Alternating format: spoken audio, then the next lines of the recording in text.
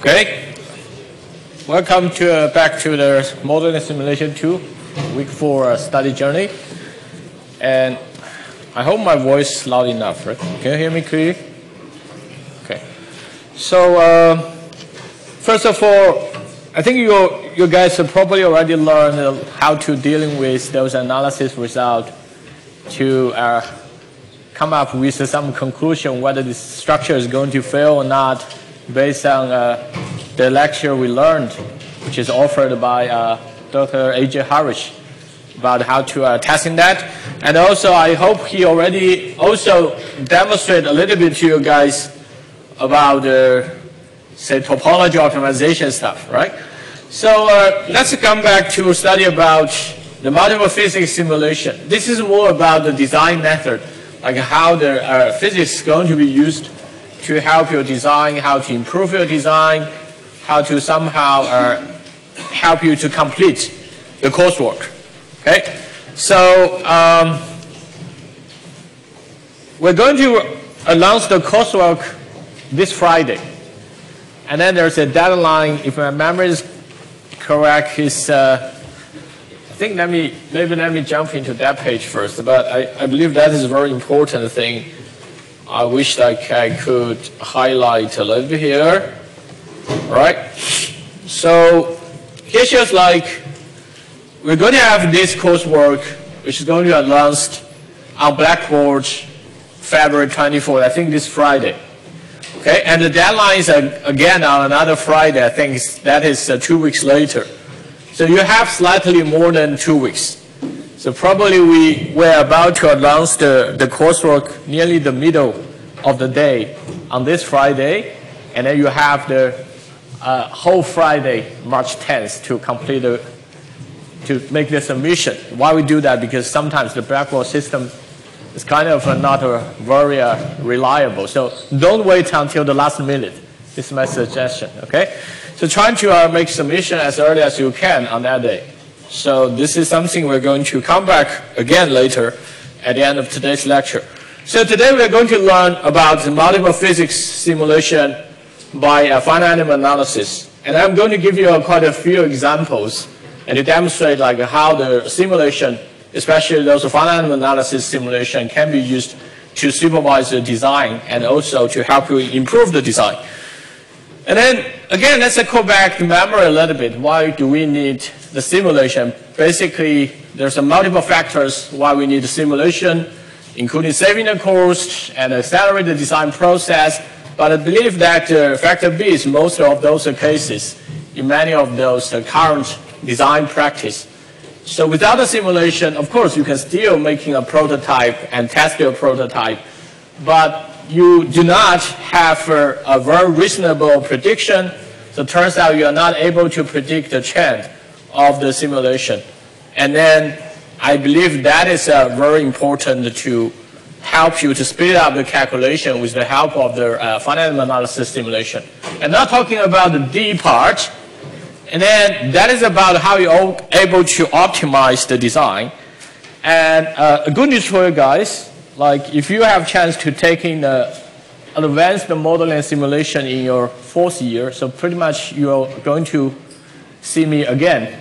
I'm not sure whether it's a good news or bad news, but you're going to see me again because I'm going to teach you about those topology optimization in that course, about how to optimize the design by using simulation in the loop of the calculation, how you're going to optimize that.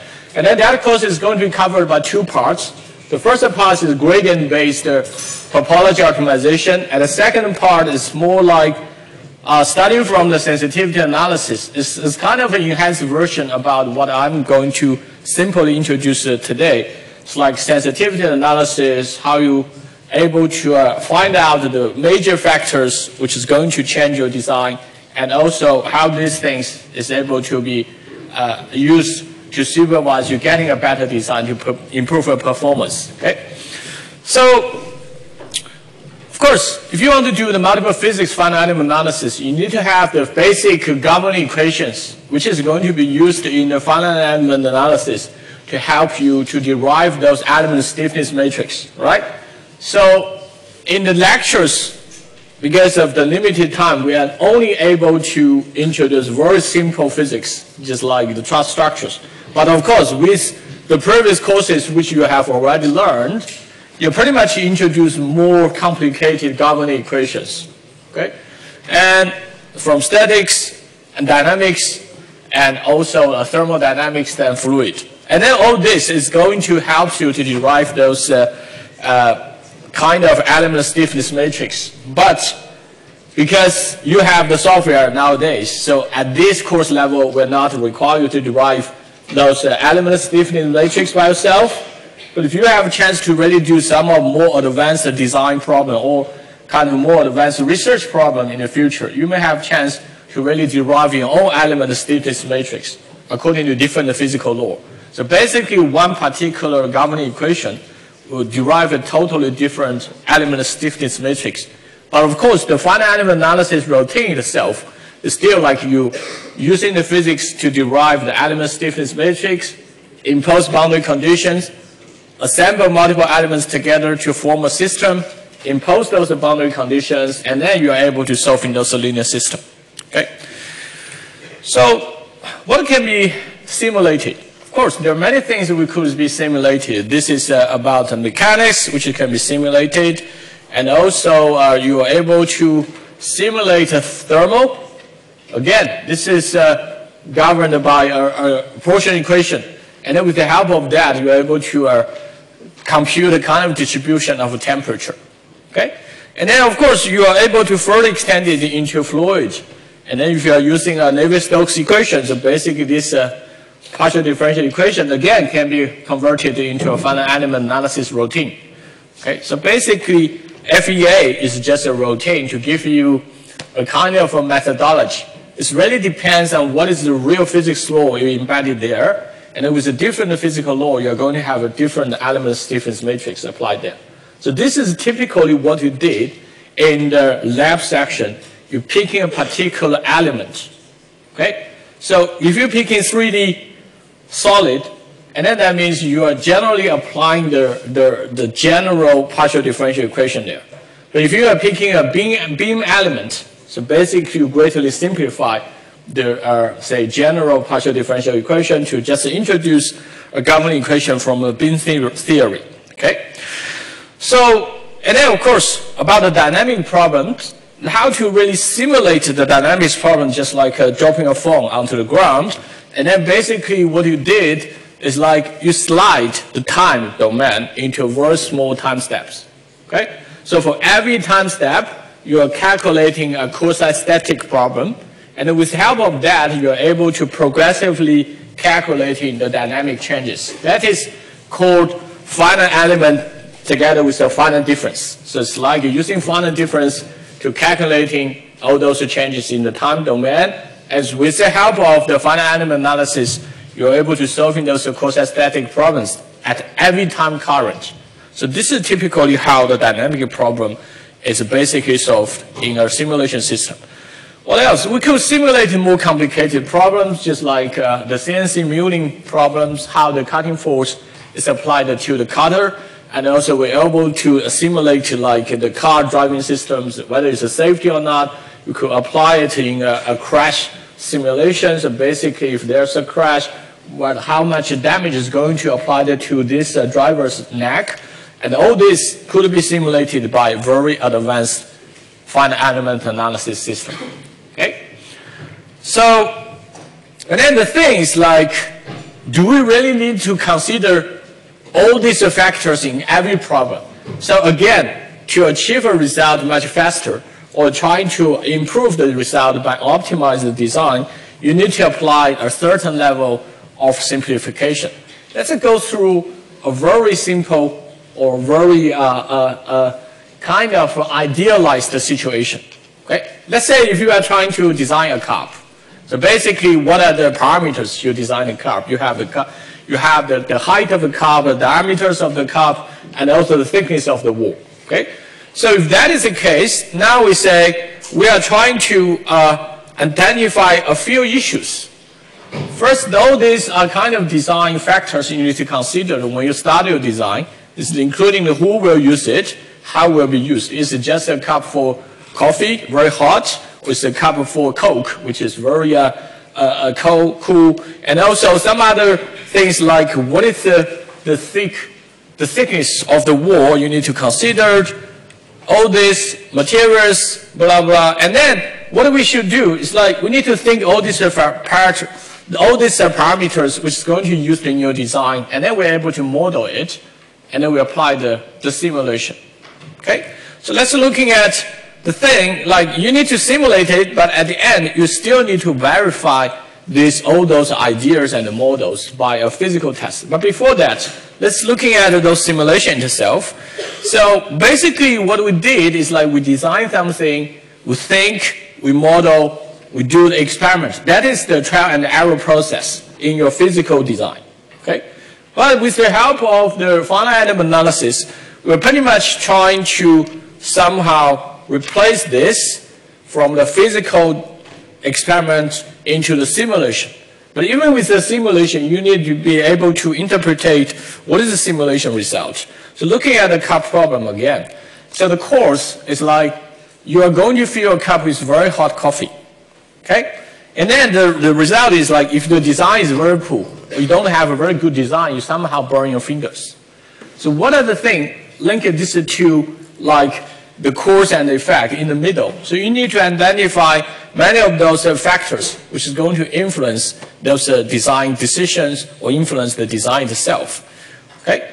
So let's looking at, you need to identify many factors. The first thing is like, what is so special with filling a cup with coffees? So basically you need to identify like the high temperature is the thing, right? So it also have the physics included in this calculations like the heat transfer. So you need to consider like now I'm not going to using 3D solid element anymore. I need to using an element which is able to calculate the temperature. Otherwise you apply the totally different, totally wrong kind of physics there, right? So and then you identify like, oh, now I'm going to see kind of heat migrates across a temperature gradient direction. So basically, this is the thing to let you know, like, I cannot consider this as static problem. I have to consider it as a dynamic problem, or I have to consider it as a procedure problem. Okay? So, and then, while you burn your fingers, so you need to identify where are you going to put your fingers. You're probably not going to put your finger inside of the cup. Right? So we put the fingers on the top or on the surface. So basically now I identify a region where I'm going to evaluate the simulation result. So no matter how high the temperature inside of the cup, it's not going to burn your fingers. Only those surface on the cup is going to burn your fingers. So you need to consider those factors as well. So those are the things you need to consider. And then we come back to the design. So basically we are going to calculating the temperature kind of a simulation. So you now see, like, if you don't have this cup, the handle, so basically, let me play this again. If you think about the temperature distribution change, all the way, of course, the red color represent the high temperature, green or blue color represent a very low temperature, and then, still work? Or out of battery. Can you hear? Can you hear the microphone hole? My own voice. Oh, sadly. Okay. I hope my voice is loud enough. The people who sit at back, can you hear me clearly? Okay, great, cool. I will try. Okay, 20 years ago, I don't worry about too much. Now it's kind of a problem for me. So that means we don't need to really consider about those regions originally have very high temperature inside. Okay? So we only need to consider about those regions have a temperature rising up from very beginning. Okay? So, and then if you don't have this loop, the handle, probably you're not able to control, like to avoid that, to burn your fingers. But with the help of this handle, it's kind of effectively generate a good solution to that. So this shows you a very typical answer why you need a handle. So there are so many of those design cases, like ask you a question, why I need to making this design decision. You need to using FEA to provide the evidence to really show like why this is the case. Okay. So without of that, let's think out of the box. If there any other solution you could help to improve this situation, like to avoid burned fingers. What else? Change your design. Yes? I cannot hear, sorry. Can you? Yeah, right. So changing the surface, changing the diameters, right? So basically, it's going to slow down the temperature migration, right? What else? You don't change the parameters. Can we change the, yes? Change the material. Change the material, right? So I'm not sure whether you learned the course of heat transfer, but there's a heat transfer coefficient, which is related, it's a coefficient related to material. If you have metal material, typically the heat transfer coefficient is very high. But if you have some other materials like wood, temperature kind of coefficient is very low, right? Heat transfer coefficient is very low. What else? What else could you do? Basically, you can manipulate with dimensions, you can manipulate with the new design, the handle, introduce a new topology, and then introduce a new material. And what if I don't change material? I change the design again. What about if I generating an insulation layer in the middle? Is it possible? So this comes out another design. You can see many of the very high-end cup design like this, right? So you can still using the same material, metal. You can still use metal, but it turns out you're generating a kind of a vacuum layer in the middle to separate, because there's no particle in the middle, and then there's no material in the middle, there's no heat transfer in the middle. So always trying to think out of the box. Don't limit yourself to one particular design. This is something I would like to highlight here. This is somehow related to the last question of your coursework as well.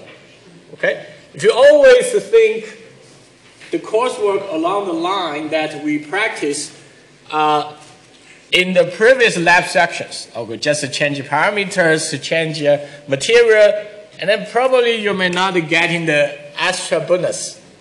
But if you think separately, you think about like, what about if I change the topology? This is also inspired by the second part of week 3's lecture, so which I wish like AJ already showed you. That is actually comes out from one of my supervised, one of the individual projects supervised by me. It's like how you're able to change the design by introducing more holes.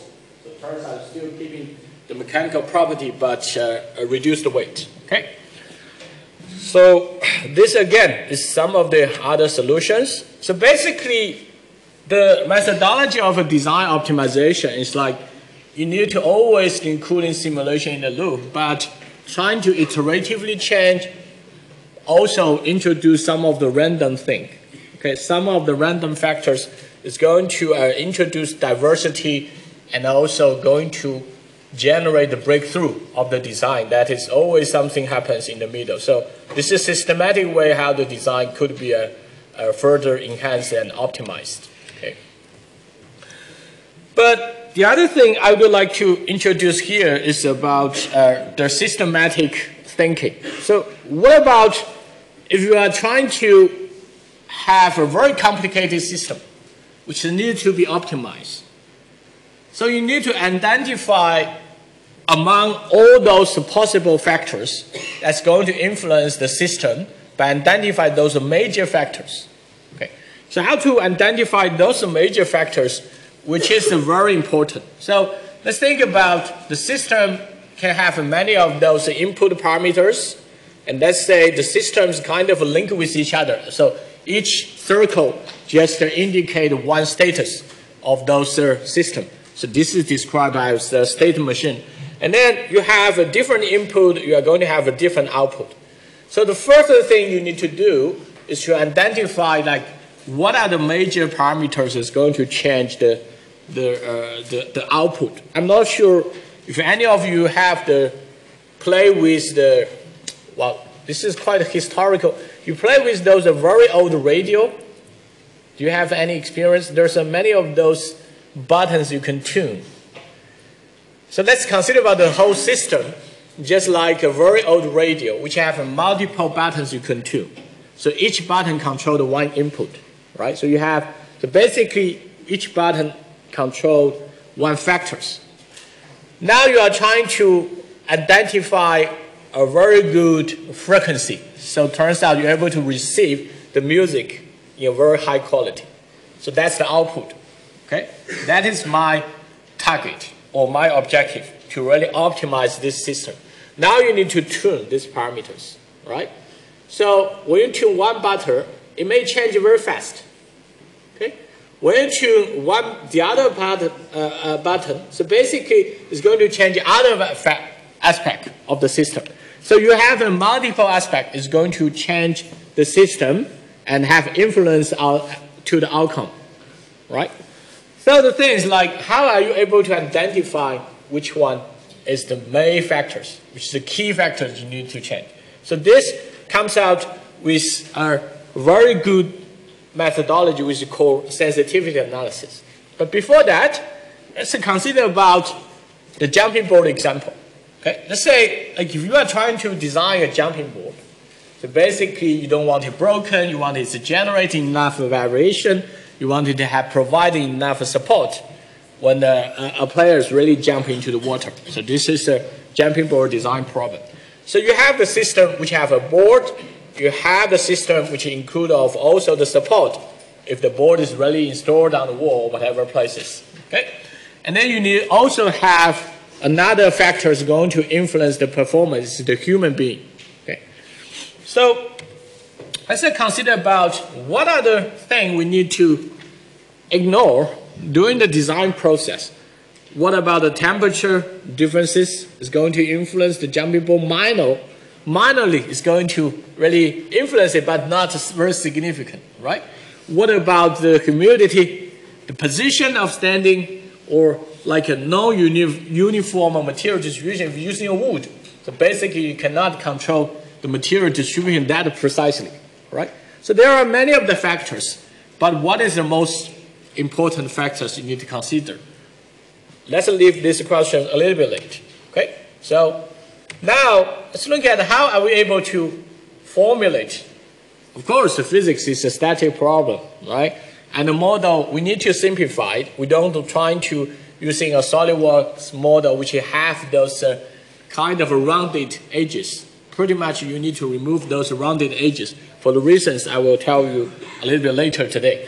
And then you need to modify the model a little bit so it turns out it's more easily to be applied in finite element analysis.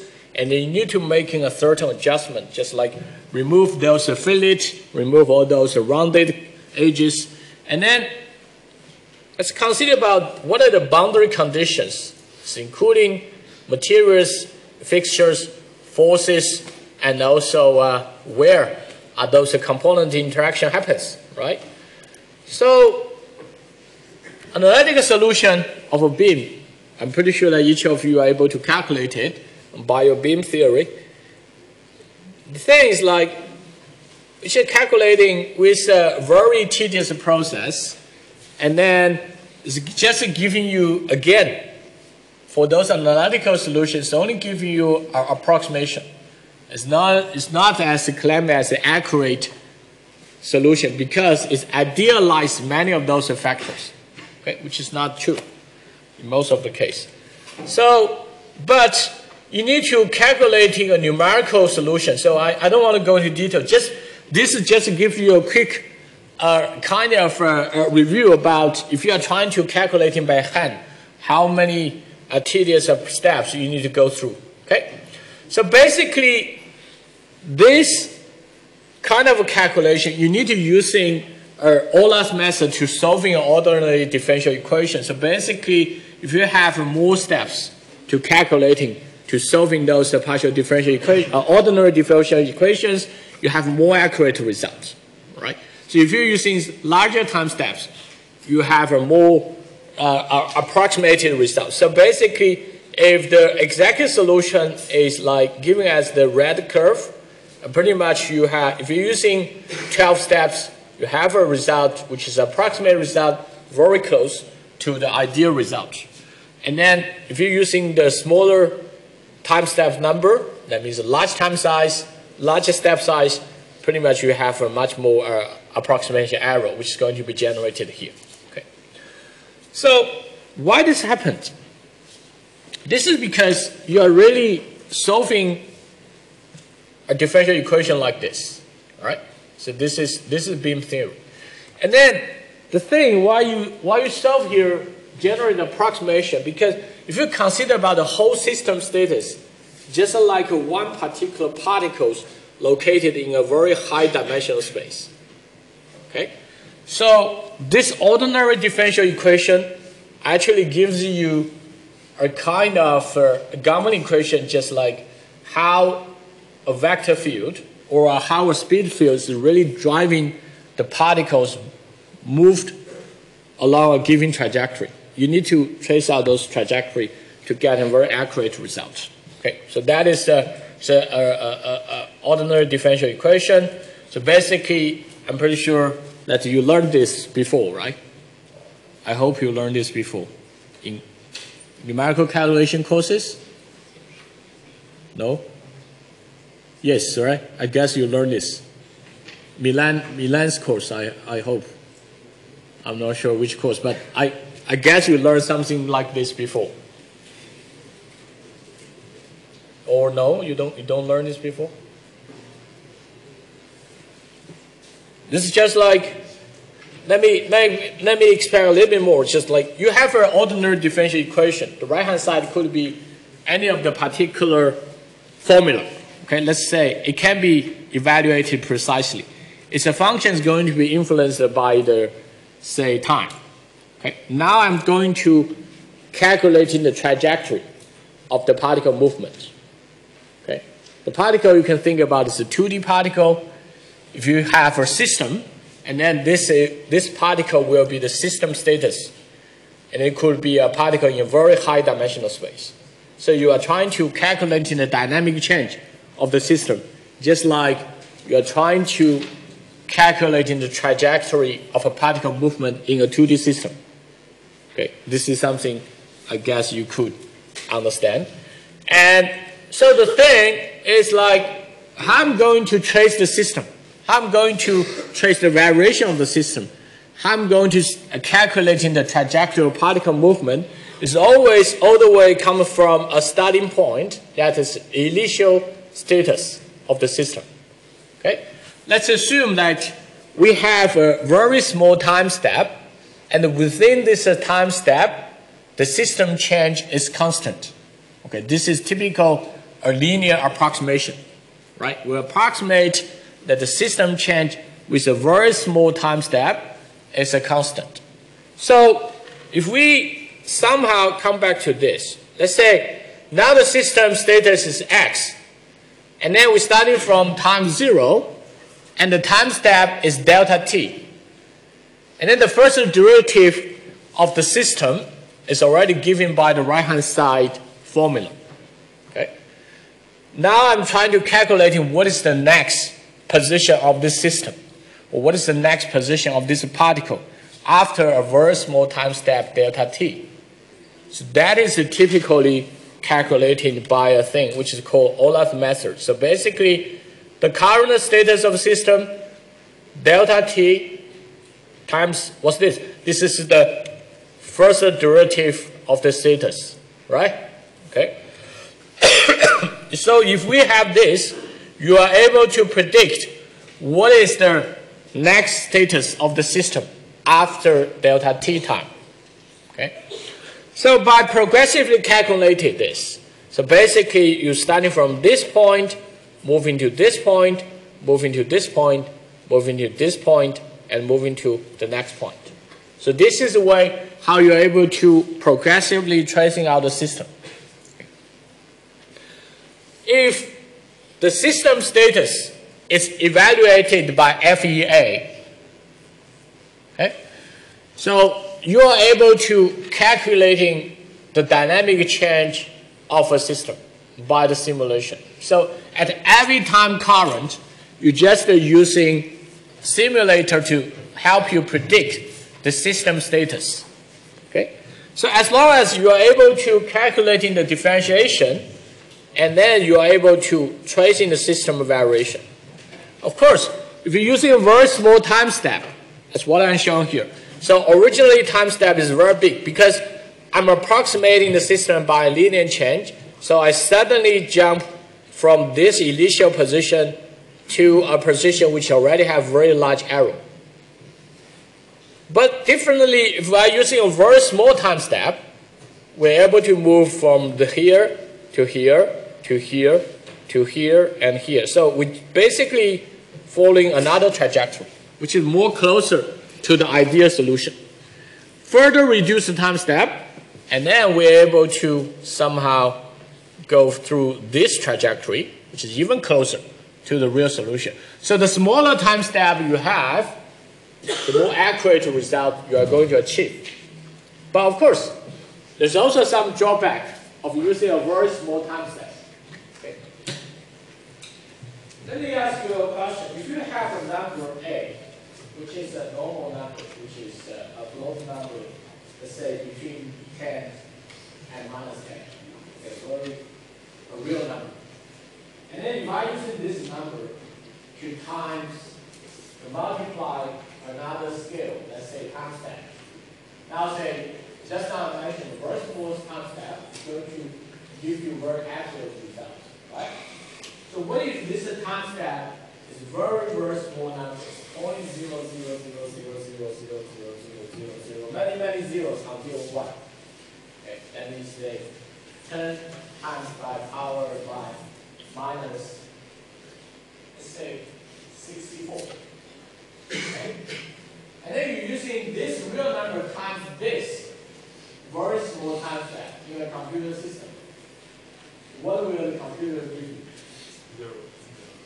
Probably 0, right? So this idea is called truncation error. I guess you learned in the course. But what if I'm trying to achieve a very accurate simulation result? Now I'm using extremely small time step. What I'm going to happen? It turns out the truncation error is going to dominate the whole thing, right? So you need to somehow always find a trade-off between the accuracy when you want to achieve and also the truncation error. This is a very important thing. I'm not talking about if you're using extremely small time step, you're going to have a very extremely long calculation time, right? So this is one point I would like to highlight here. And then is there any solution to solve it? Of course, there's a solution to solve it, but that is not something I'm able to cover here today because of a time limitation. And then you don't want to really using Euler method to calculating this. This is called explicit Euler method. If you're using implicit method, it's just like you predict what happens the next step and then trace the back. That is called implicit Euler method, which can help you to picking a relatively large time step, but still achieving certain level of accuracy. Okay, so but that is not able to be covered here. So basically, although it's mentioned like bigger steps, bigger arrow, but if you change the updated scheme a little bit, but inverse it a little bit, you need to using a relatively large time step, but still getting a good result. But of course, that needs to involve a linear system in the calculation process. Okay. And what about the field problem? Similar to the time domain, for the field problem, you also have another resolution you need to consider. That is the mesh size. So similar to the time domain calculation, the smaller time step you probably is going to have a better accuracy as an outcome. But for field problem, the same. If you're using a smaller element size, pretty much you have a much better kind of approximation, right? So all the FEA calculation is a kind of approximation because, for example, the beams problem or the bars problem, we kind of assume what happens in the middle between two nodes is a constant change or linear change, right? So here, field problem the same. If you're using a more dense mesh here and coarse mesh in this domain, so basically those more dense mesh area, you are going to have a more accurate result. So that's why if you are trying to simulating a phenomenon just like the crack, okay? You are trying to simulate the crack. So basically you need to have a very, very dense mesh near the tip of the crack. Okay? So if you're trying to simulating a kind of a region of material which have a large or have a very nonlinear performance. So you need, again, to use a very dense mesh.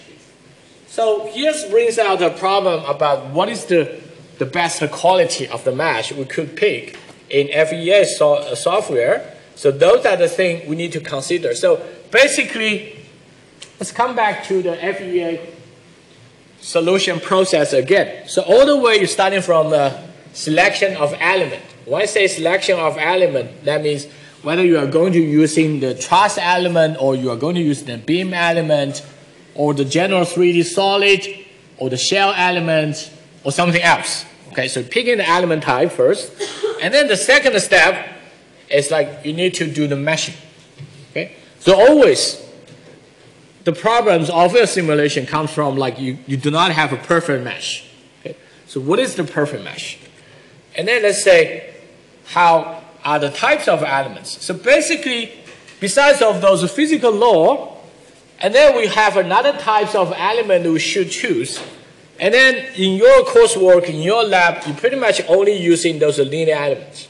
So it means in 1D, you have one node and two node happens in the mid, and then giving on the two ends of this 1D problem, but what happens in the middle is a linear approximation. Okay? So in 3D, you have a tetrahedron. In 2D, you have triangles. So basically, what happens in the middle is an interpolation function. Unfortunately, because of Milan's course is not one semester earlier, you only learn interpolation near the end of his course. So, but here, let's say, if you have three nodes on the triangle, so you are pretty much is able to calculate a linear interpolation inside of this triangle based on the node value of the three corners. Okay? So, if you have a quadrangle the same, you pretty much are able to calculating a bilinear blending in the middle of the four nodes, but still a linear function happens in the middle. So what about I don't do that? I say I'm trying to using more nodes which is located on the edge of the boundary. So if that happens, you're able to introduce a quadratic polynomial in the middle to interpolate what happens. Okay, by using more node values, but still one element. Okay, but more node values, that means a more degree of freedom. So of course, besides of a quadratic function, you could using a cubic function as an interpolation functions in the middle. So basically, more nodes introduced on the boundary, but topology-wise, it's still just one triangle. Although I draw a curved boundary here, but that's not means like geometrically it's a curved region. No, geometrically it could be still a straight line, but only because you're adding more node in the middle, you are able to generate a kind of more curved interpolation in the middle. Okay, so this is a different type of element you could apply here. But of course, this is physics, different types, right? The jumping ball problem, you're able to use in beam elements, you're able to use in shell element, you're able to use solid elements. Of course, beam is calculating much faster, but which introduce a lot of simplification. And shell, slightly longer, more accurate. 3D solid, very accurate, but give you a long calculation time. And then the other thing we need to consider about is like compared to the linear elements and the nonlinear element, usually nonlinear elements give you much better accuracy as the calculation. But you need the software to support nonlinear elements. Some of the very basic finite element analysis software only support the linear element. For example, those simulators which is comes together with the SolidWorks. Okay, that's why we need to using some of software apps instead of directly using SolidWorks to do the calculation. And then we are able to using the nonlinear element in the middle. Let's come back to mesh. So mesh is a very important thing. And so just now I already showed an example, like for those regions you need to have a more accurate mesh. You need to have a more dense mesh. That dense means real density of the mesh, or real density of elements which is used in there, which is called the edge method of refinement. That means we are trying to approximate the curve. If you're using the coarse mesh, you did something like, although you don't change the interpolation, it's still flat at the top, but once you refine the mesh, that means you're using more bars, right? Similarly, in the 2D problem, that means you're using more triangles there. Okay, this is called edge refinement. And the other types of refinement, which is called P refinement, is like, instead of change the number of elements, I don't change the element number, but instead of that, I change the interpolation function. For example, the original interpolation function, which is shown here, is just like a constant function, but we're able to change the constant function into a linear function. Okay? So, and then we're able to further change the linear function into a quadratic function at top. We are able to further change the quadratic function into a cubic function. So basically, you are able to have a more degree of freedom introduced by the interpolation function of the elements. So this is also something you are able to pick in the FEA software. Okay? So, but still, we need to have a quantitative method to evaluate the quality of mesh. So how are we able to evaluate the quality of mesh? Typically, all this shown here are possible way to evaluate the quality of your mesh. But among all these possible methods, aspect ratio and the Jacobian ratio are the most widely used method to evaluate the quality of mesh. So let's look at what is the aspect ratio and what is the Jacobian ratio. Well, good day. My name is Tony Botting. I'm a finite element specialist at GoEngineer. Today we'll be talking about aspect ratio of finite elements in a mesh, and one of the reasons is you might be asked about what's the maximum aspect ratio in your mesh. So we'll talk about what it is, why do you care, and what it should be. What we're looking at here is what you could consider a coarse mesh, and I've got a beam here or a component being bent and there's a stress showing up in there, and you can consider this kind of a coarse mesh. So the aspect ratio, you can generate a plot of that if you right click on the mesh icon and choose create mesh plot. There's an item labeled aspect ratio, so you can plot that and you get a legend here, and I'll double click the legend and show the max. That's showing up about 9.2, and so what does that mean? I've got an element here that I developed, and here's a four-sided tetrahedron, and so what they're doing in the software for each and every element, they're dropping a normal from a face to the vertex opposite that face. And you can see the black line here, there's a distance of about 2.7, and that's obviously the largest dimension there. The element aspect ratio I've written with a little pen tablet here, or AR, is the largest element dimension divided by the smallest element dimension, so it's just a ratio. 1.27. So we'll ratio this. I'm getting a distance of about 1.2. I'd like to pause here a little bit. So typically it's a very good method to evaluate whether this element is more closer to the regular shape or not. Think about the triangle. Let's say this is 3. Think about the 2D problem. So the minimum distance versus the maximum distance. So basically if you put 1, that is 1. You have a regular triangle. Right? If you have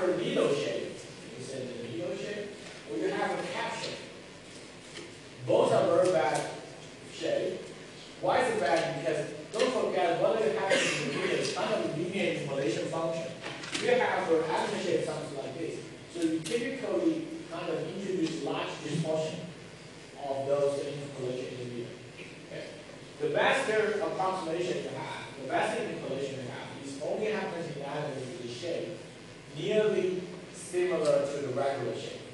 Okay? So that's why that is the background reason, like why the aspect ratio is a very good way to evaluate whether the element quality is good or not. Okay. 27. Let's assume that's the smallest dimension, 1.27. So we'll ratio those two with the calculator, and I think I've already done that here, but it's 2.7 over 1.27, and that's 2.1 is the ratio, or the aspect ratio of that element. So what's a good aspect ratio? Well, it turns out the aspect ratio of a perfect element is 1, meaning it would be a much more unilateral or equilateral looking object here, and this is kind of stretched out. So it turns out that could be less than or equal to 5. So the perfect element, I'll just write that here. Perfect AR is approximately equal to 1.0, and what we want are 5 for structural, and some analysts like to use 3. In fact, in the software they use 3 for kind of a limiting number. It turns out that if you're doing thermal analysis, you can get away with something of about 20. And by thermal analysis, I mean temperature fields only. Temperature fields only, because as soon as you couple a thermal analysis into a structural analysis to get the thermally induced stress or thermally induced strain, then you've got to have an aspect ratio less than about 5. So these are very important numbers as shown by the videos, like checking your aspect ratio before you apply your simulator. Okay? So if the mesh quality does not really satisfy with this requirement, think about the way that whether you are going to remesh it or you're going to refine those regions have a very large aspect ratio. That's very important information here. Okay, and so how can you control that?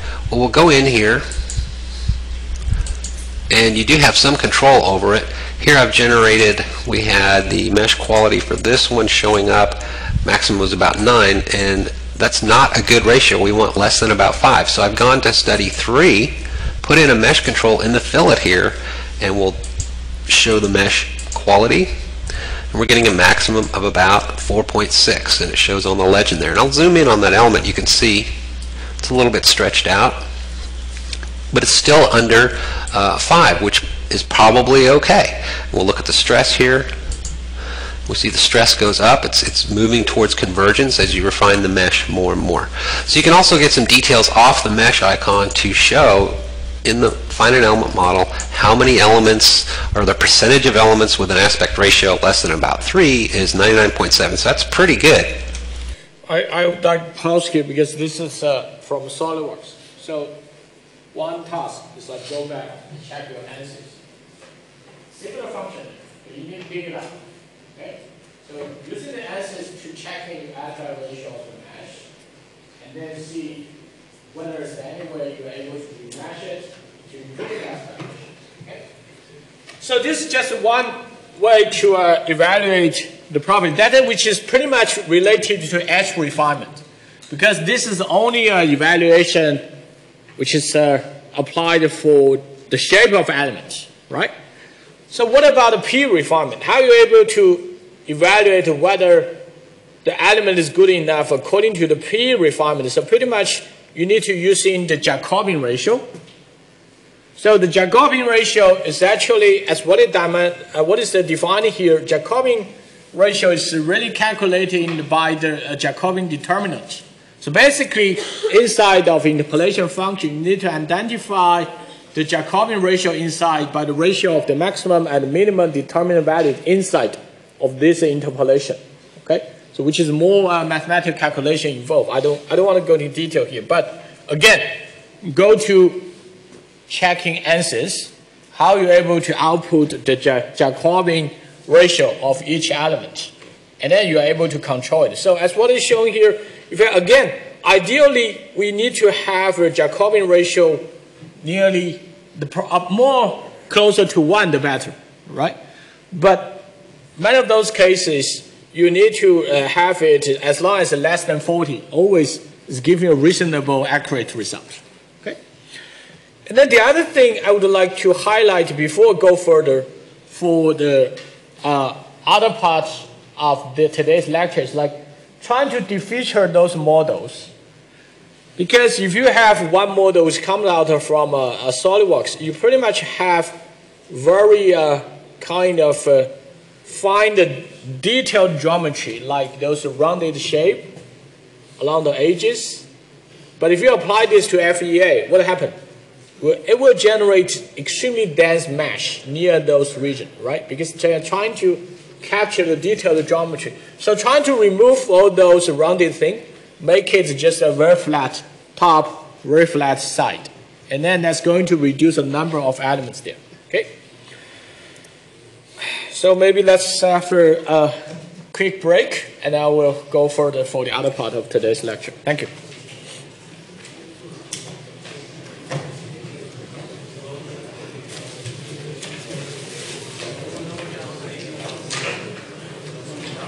Come on. Testing. Testing. Just come back. Can you? Okay, great.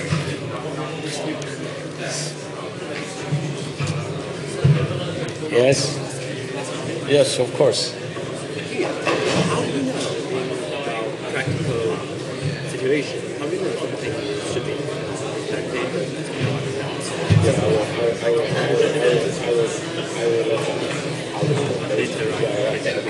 Just tune, just like simple idea was simple. Just tune the part. And when you tune it, you see the outcome change.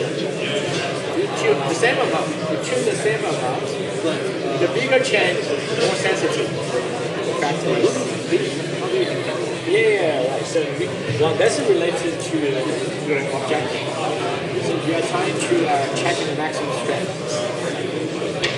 and then you enhance, like enlarge the temperature a little bit, calculate one value, and you drop the temperature a small amount, and then you evaluate the maximum strength. Their maximum strength in different stages is going to have a large variation. That means this one is more sensitive to the parameters too.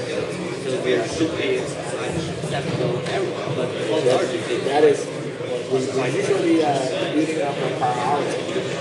Which one is more sensitive, which one is less sensitive. And it keeps it more sensitive. I know. Well, as I mentioned before, okay, as the step go from linear to cubic, the flexibility and precision is better. Why does it always choose like actual shape? Because it's hard to generate quadrangular mesh there. Topology-wise, you cannot do that. Yeah, there's some limitation, but yeah. So think about if you have a branch, this is the joint. Okay, branch can be quadrangular. The joint have to be triangular.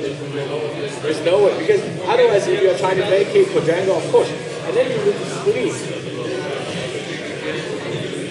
So you need to have more elements. This is a geometry limitation. You cannot always be using quadrangle. So full quadrangle elements is hard to generate. So that's why people are usually using hybrid. Of course, a triangle is less accurate compared to quadrangle. So the tetrahedron is less accurate than the hexagon. So we do have the backslash. It's like six-sided. It's more accurate than the four-sided tetrahedron. So, but unfortunately, automatically generate a full hex mesh is extremely hard. It's still research challenge right now.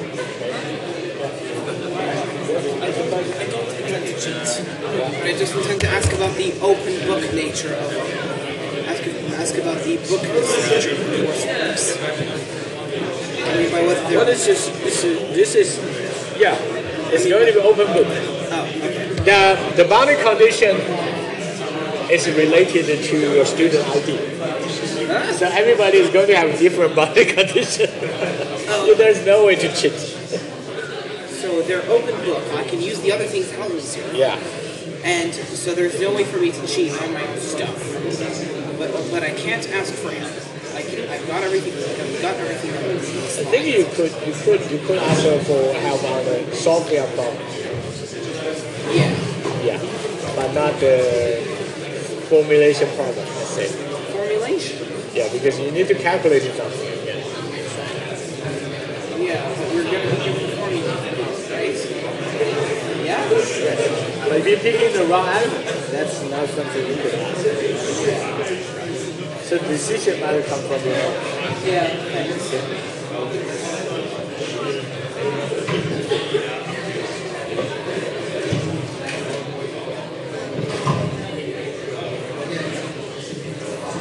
Oh?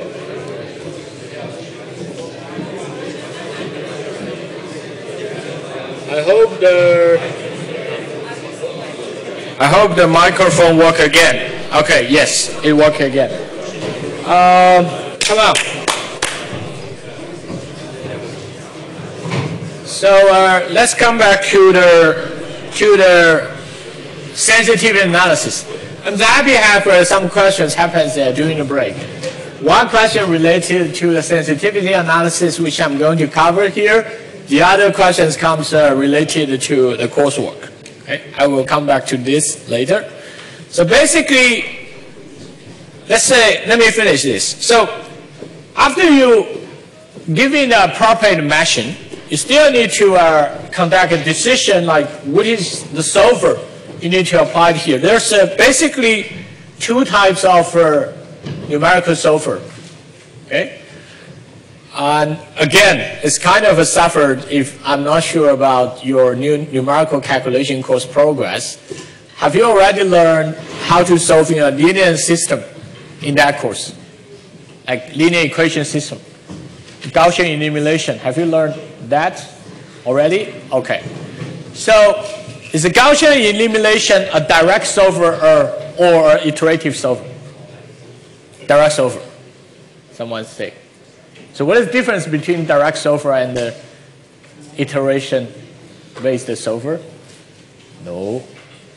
Oh, I should buy a Milan coffee to discuss a little bit more. Okay. So what is the iterative solver? That means you're always starting from initial guess of the solution and progressively change it by some of the tricky rules. Okay. But no matter how many iterations you have, you always have a certain level of approximation error happens in the middle. Of course, the more iterations you conducted, the more accurate result you are going to achieve. Okay? That is called iterative solver. What is a direct solver? Direct solver is just like your Gaussian elimination. But of course, Gaussian elimination is the most primary method to solving a linear system. You have much more advanced method like Cholesky decomposition, LU decomposition. Basically, you kind of decompose a linear system into two triangle systems and trying to get in the solution directly, right? So that is, again, applied to here. So basically, in finite element analysis, you need to decide which is the solver you need to apply here. Iterative solver is very good as those huge system. This is because it basically have a less memory consumption of iterative solver. So when you have a linear system which have more than million numbers of elements, or you have a FEA which have more than 1 million elements inside, pretty much it's hard to directly apply those direct solver there. Okay? But if you have a smaller scale problems, you need to achieve a higher accuracy. I would strongly encourage you to apply the direct solver. Of course, when I say the solver here, we are both dealing with those sparse numerical system. Okay, many zeros. Okay, instead of very dense system, which is the basic form of linear solver you have learned before. So we need to consider about the computer resources. We need to consider about the time, and we need to consider about the coefficients of elements inside. So if you are using FEA to calculating an ideal material distribution, or you are trying to using FEA to calculate a system which have two different material inside, like one is one material with very high stiffness, the other material with very small stiffness. That means what? That means your element stiffness matrix, the value, absolute value of those hard material will be very large. Absolute value of those very soft material will be very small, right? So that means in the linear system, you have many of those coefficients with the value in the level of 1,000, let's assume. And then the other one, soft material, the value are in the level of 0.1 or 0.01 level. Okay, so there have multiple scale difference there. And then in those situations, you pretty much need a very accurate solver. Otherwise, the approximation is going to dominate the whole thing and trying to, they kind of eliminate all those material regions with very soft material properties. Okay? This is very important. If you are trying to complete your individual projects, I really made some problem like this from my students before. So they come to my office and say, oh, professor, I'm using this solver. Everything is correct. The setting, everything is correct. The only thing he made wrong is like he picking iterative solver. So it turns out the approximation error eliminates all those contributions coming from the soft material region. Okay? That gives you a very bad result. So this is very important. Trying to think about what happens. And this is also reflect why you guys need to learn those numerical calculation knowledge. Because that one is really leading to a system with a very bad condition number of a linear system. I'm not sure whether you learn the condition number of linear system yet or still not covered. But that is somehow related to how likely the linear system can be reliably solved. Okay? So it's really related to the conditional number of a linear system. Okay? And then when you're using software, even if you are not calculating by yourself, you're using software, you need to always bear this in mind, like, oh, this is going to influence the stability of the software. Okay? So these are the things that I hope can be covered. And then come back to like this, the jumping ball problem. And then analytical solution, let's assume it's accurate. But typically that's not. Let's assume it's accurate. And then beam elements have small arrow, shell elements, bigger arrow. And then surprisingly, solid element is not the most accurate result. Why? The only reason this happens on this test is because the mesh density is not dense enough. Okay? So because of beam element, the element itself better capture the physics inside. But solid elements, you're just using a very general element. So here gives you one example.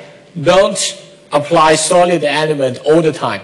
You need to theoretically analyze like whether this is a beam problem or is a shell problem or is it different problems. Okay? But of course, you can always starting from a solid element to have the first trial. But you could have a better result if you're using different elements in your simulation. Okay? So let's come back to the sensitivity analysis. This is corresponding to the first question some of you asked me during the break. Among all these factors, which is going to influence the system, how should I know which one I will keep, which one I can ignore? Okay? So this is called sensitivity analysis. Like the jumping ball problems, all these are the factors is going to change the deflection as an output. Okay? So the deflection is the objective. I would like to achieve a design which have smaller deflection, let's assume. And then now I would try to optimize some of these factors, trying to reduce it. Okay? So this is a way to really evaluate the performance of the system. Now I'm going to tune each of these parameters. Let's say we increase the mass a little bit, and we have a 1 deflection. And then we drop the mass in another amount, we have another deflection. So and then we have a two deflection difference between these two diffraction divided by the change of the mass. And that gives you the sensitivity of deflection corresponding to the mass change, right? So we could basically do this kind of calculation for both mass, width, thickness, length, materials, all these parameters. We could try to tune them by calculating how sensitive. When I tune these parameters, the outcome is going to change. So that is called sensitivity analysis, okay? Which is actually related to your calculating the gradient of each parameter, okay? So, of course, that is not really able to be evaluated analytically, but you're able to calculate it numerically by using simulation. So that is related to your finite difference-based differentiation calculation, right? So that is something about mathematical meaning of sensitivity analysis, because that is directly related to approximation of this, and of this. So when you tune P1, and you are calculating this. When you tune P2, you are calculating this, okay? The larger magnitude you have, that means what? The system is more sensitive to this particular parameter, okay? So that gives you an indicator. Which are the parameters I should keep? Which are the parameters I could remove? Okay. So let's come back to the simulation-driven design optimization. We always comes starting from like, is it satisfied or is it okay? And if there's an error, that means we need to think about, can we correct the error? Or even if we could correct the error, we say, oh, this is satisfactory, but I would like to improve. Okay, I want it more optimized. Okay, so these are always the question which is used to driven the design optimization. But of course, all of these are driven by simulation. So basically, simulation itself is a kind of iteration process. We're starting from the basic calculation, the sensitivity analysis, change the parameters, and then see how the system can be changed. So these are the choices which we need to consider for the jumping ball problem. Okay, so and this already summarized a little bit about the finite element analysis course at this basic level. I have to say this is a very, very basic level of finite element analysis. Basically, you don't learn finite element analysis, I have to say. You only learn how to use finite element analysis, right? So what is the basic idea of finite element analysis? Let me summarize a little bit of the key thing I wish you keep in mind all the time. The first thing, what is a finite element analysis? Is a method which divided the whole system problem into very, very small elements, but with a limited number. Okay, that's what's called finite elements, right? So for every element, you are able to apply different physical law there, right? And then you assemble this element together into a huge linear system, right? And then do you still remember what are the 3 S of this huge system? Sparse, symmetric, and singular, exactly. And then how to solve it? How to solve it? How do you solve it? Yeah. When it's singular, probably very bad condition number, you cannot solve it, right? Boundary condition, exactly. You need to impose boundary condition to convert a singular system into a non-singular system. So you always met in even my PhD student, they always say, oh, professor, the simulation does not converge. When you find a simulation does not converge, usually this thing happens because you don't impose appropriate or enough boundary condition. So the calculation does not converge. So when you met any of the simulation not converge, first thing you need to check, did I pick in the right boundary condition? Did I impose them correctly? Okay.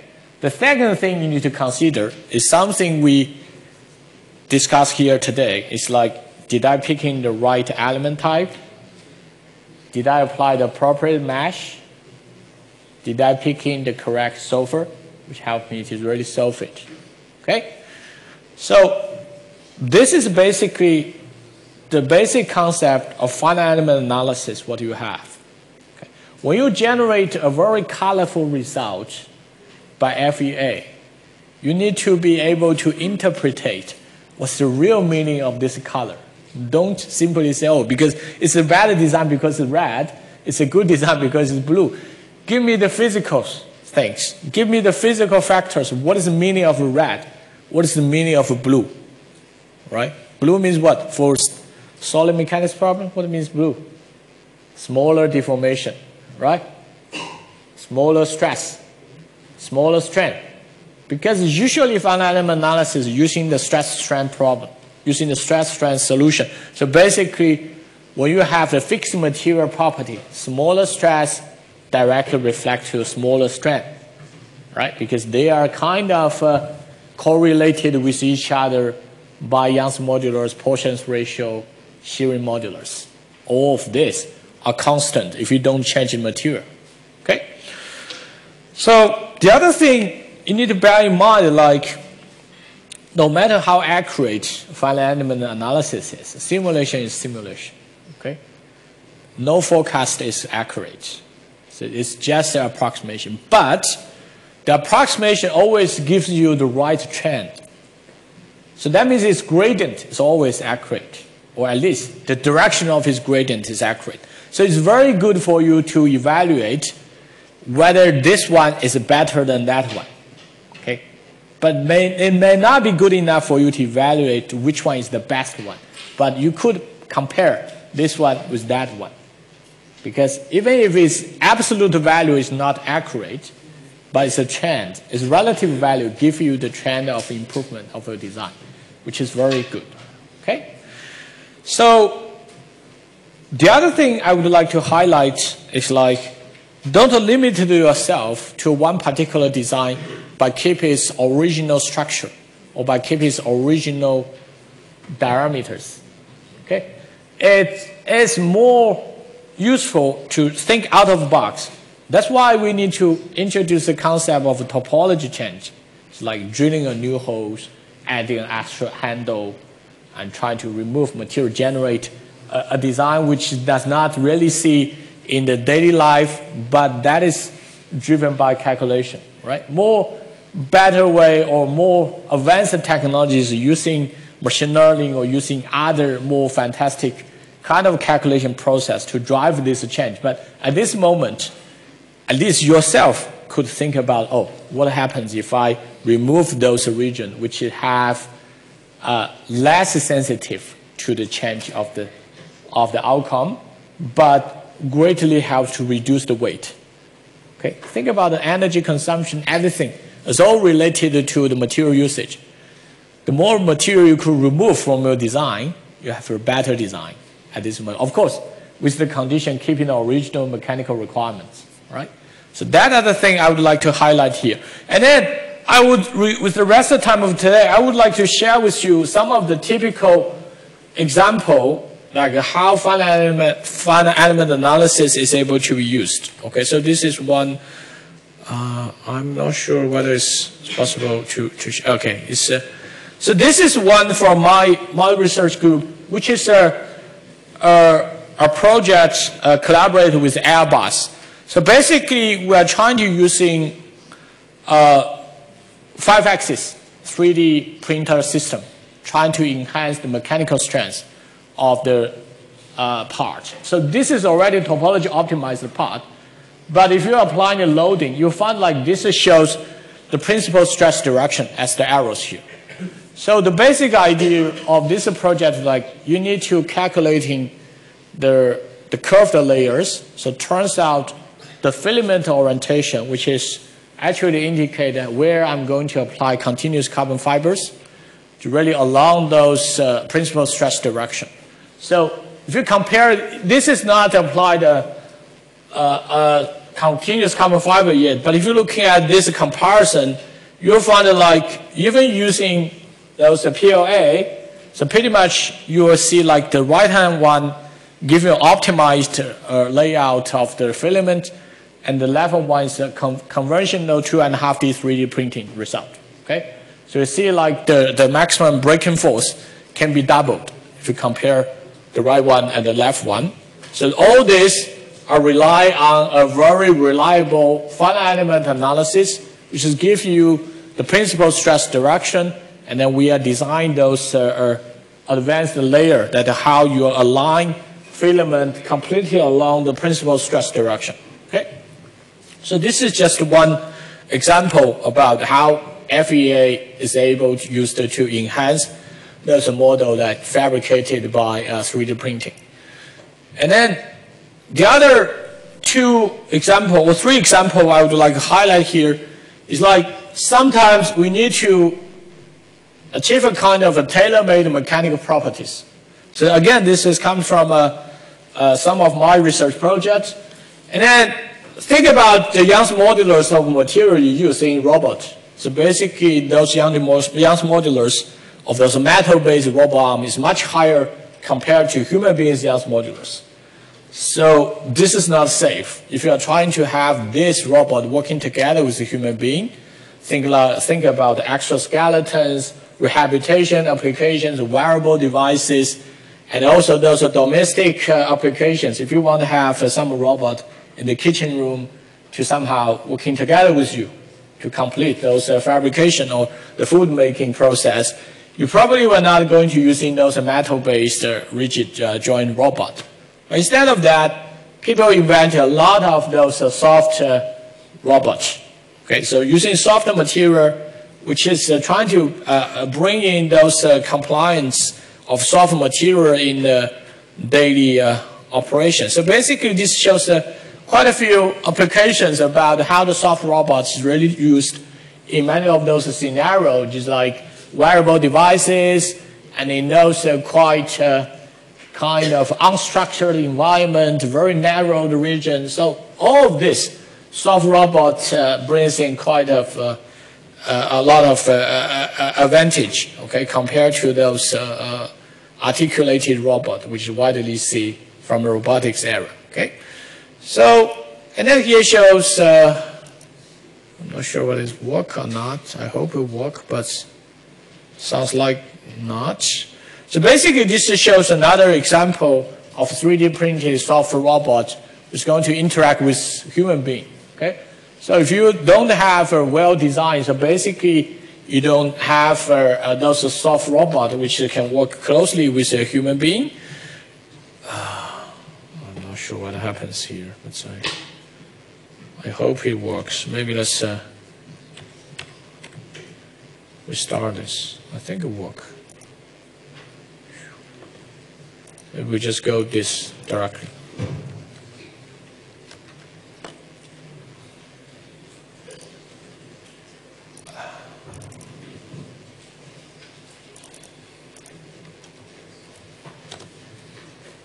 Site security.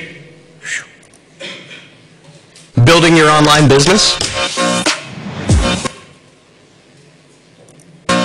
Go to Wix.com and set up your...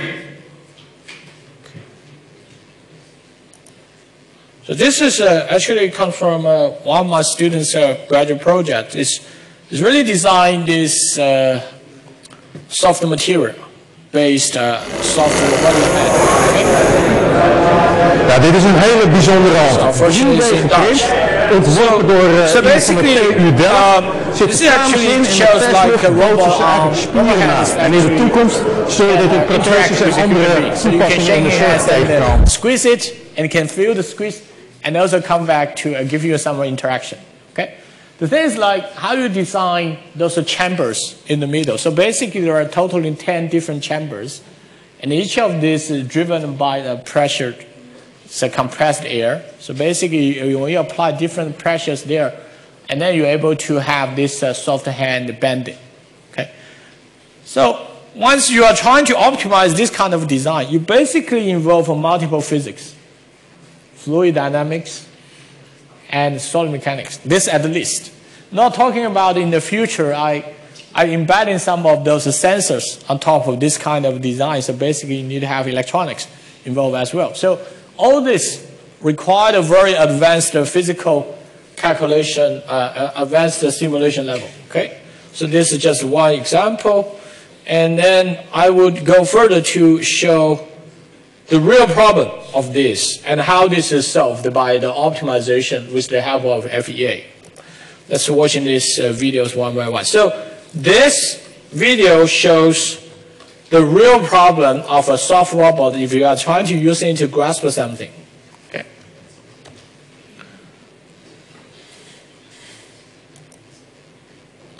So this one actually shows, like, if you have a soft robot, this is not like a real human being because the robot is so soft, so it turns out itself can twist. The finger itself can twist it. So basically, if you have the twisting happens, the graspable object can easily escape away, right? So that's why we need a kind of a tailor-made mechanical property of the fingers, like easy to bend, hard to twist. Okay, this is a very simple requirement. But so it turns out, if you don't have optimized design, the left-hand one shows you the optimized design, the right one is the original design. So basically, when we apply the pressure, it's going to easily bend it, side out of a plane of deformation. That's to generate the twisting. So we need to have a way to really optimize this with the help of FEA by improve the design. Okay, so there are two ways to think about improvement. The first way is like adding an extra structure at the bottom. That's what you can show here. So this is design generated by a kind of creative design or intuitive design, basically like, oh, what about if we're adding an extra structure and we test whether it's going to improve the design or not. But that's not always gives you the best performance. But although, as what I'm showing here, with the help of this, it can give you a better stiffness of the grasping behavior. Okay?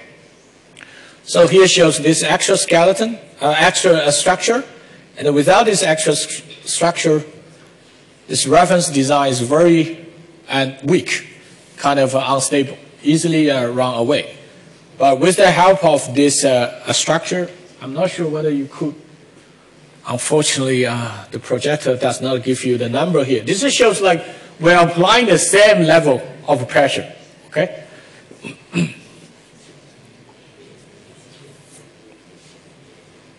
So this is more stable design.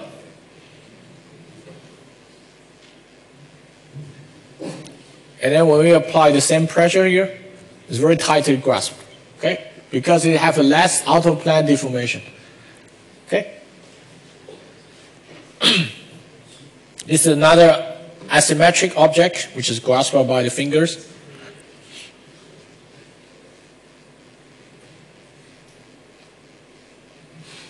And again, with the help of this extra design, extra structure, it's making it much better. But that is not... So sorry about that. So, and the thing is like, you cannot... Yeah, so that makes you guys very excited. So you cannot always have this extra structures, because that extra structure actually have a significant influence of a grasping working space, right? You have something else in that. But what about if we want to really keeping its original design, but only allowed you to change those parameters? And how are you able to get in the best performance? So basically, this is from, this is actually from Rainbow. I think you probably received his email. He's the GTA lead of this unit. So in this design, we pretty much are using the finite element analysis to really learn a space, how we are going to optimize it.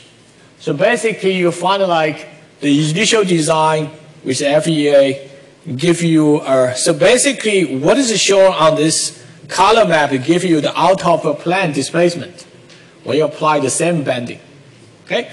So, and then with the help of that, we're able to somehow optimize those parameters, the same as what I teach you today.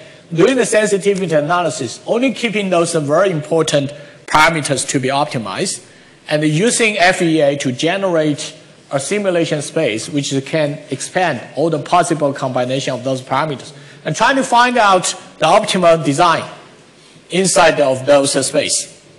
So here shows like how the performance can be improved with the help of the optimized design and the initial design, right? So it's more stable grasping can be realized by the optimized finger, optimized the actuators. And then here shows like, because of those very optimized design, when you apply certain level of gravity, it does not run away of those grasper space, right? And then he shows the comparison of other objects asymmetric, and here we're using the displacement of the object to really demonstrate how the performance can be improved. So if you're looking at this gives you a very good example about like how simulation can be used to improve your design when the design has multiple physics involved in the calculation process. Okay? And I guess now is the time when we are moving to the most important part, is the coursework, right? And similar as last year, this coursework again gives you around 2 weeks to complete. And it is individual coursework. And you say, well, how could you make it individual? The thing is like the boundary condition is something related to your student ID. Okay, so different person is going to apply different boundary condition there. Okay. And of course, that is also quite tricky part. If you, again, you share your thing with others, they can also apply their own student ID there. But I hope you don't do that. Okay, so it turns out that is kind of an individual and tailor-made project. And we have 3 questions there. The first 2 somehow related to the calculation using MATLAB. The last one based on using ANSYS to do the simulation. How you're able to making the change of the design to improve the simulation result. Okay, try to think out of the box. Don't limit yourself to those parameters and dimensions. There's some of the typical suggestions like maybe you need to change the topology a little bit. Okay, not too much, but a little bit. When I say topology, like adding extra things or remove generate holes or remove one truss or whatever thing. Okay, so the time. This is very important. There's a question that comes from, I think, Alice, some of you, and to ask about when we are going to making the coursework available on the Blackboard the coming Friday. I think in the middle of the day, but GTA says before 1. Okay, so I hope until 1 you're able to have that. That means you have more than 2 weeks. Right? Because the deadline of submission is actually the midnight. Okay, 1 minute before midnight. Okay, so, and we should have good luck in this. It's not difficult. I have to say, it's like if you go to lab, okay, if you really follow every steps of your lab exercise, complete the lab sheets, everything smoothly, you should be okay. All right. So, any questions? I hope you enjoy the process of. And thank you for what you've done for us over the last several weeks. Oh, welcome. Thank you very much. I really enjoy the experience of you guys. I'm happy to see you interact with me, and I think like we probably will meet each other the coming September. Okay, so thank you very much.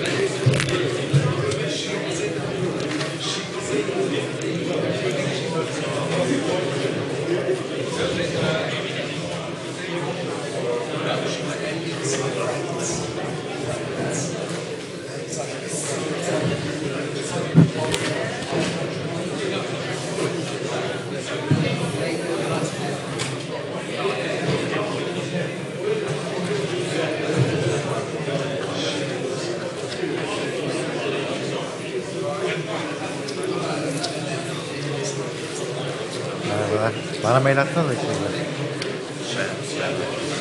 çözümün mailini. Evet. Ona bakamayabilirim ama aklıma gelen tek şey radyan ve derece kullanmaya dikkat etmek. Radyan olarak büyük ihtimalle derece çözmüşsünüzdür. Radyan olarak bir bakın bakalım. Nasıl gidiyor? Devam. Kolay gelsin. Ben? Ekstra soru, yani benim tavsiyem tutorial'ları özellikle çözmeniz. Onun dışında kitaptan. Yani kitabın sonundaki soruları çözmeye çalışırsanız iyi olur. Onların şey yapmanız, ne bileyim, en azından böyle çözmeye çalışmanız bile o sizin aslında becerilerinizi çok fazla geliştiriyor. Bazı soru çözümlerinde ileri derece matematik gerekebiliyor. Onları çözmeye çalışın. Mesela daha önceki question'lar da var bizim biliyorsunuz bölüm sonlarında. Bunların cevaplarını da veriyorum ben. Onların bir tanesinde mesela Newton raphsını falan kullanmak gerekiyor çözüm bulmak için. Onun da ben hatta cevabını verdim yine questions bölümünde.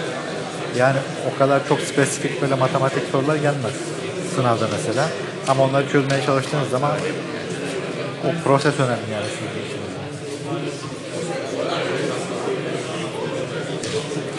Tutorial'lar zaten genellikle daha ben zor seçiyorum onları ki böyle bir yani zoru yapan kolayı daha rahat yapıyor biliyor musunuz? Onun için böyle bir strateji bir şey aslında. Çok basit sorular çözmek istemiyorum tutorial'larda. Bir de önceki yılların sorularını çözmeyi var onlar da bizim zaten şeyimizde, klasörümüzde.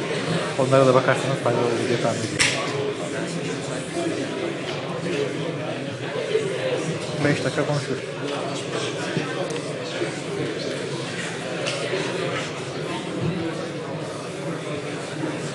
Hi guys, how are you? Ready for today's lecture? Coffee helps? Coffee helps? So, what we are going to talk about today? Have you checked our lecture notes? No. So they are available a week before, right, on Blackboard, so you can check what is available and what you did. You may not know. Good. So we will be talking about 2D or 2 degree of freedom systems.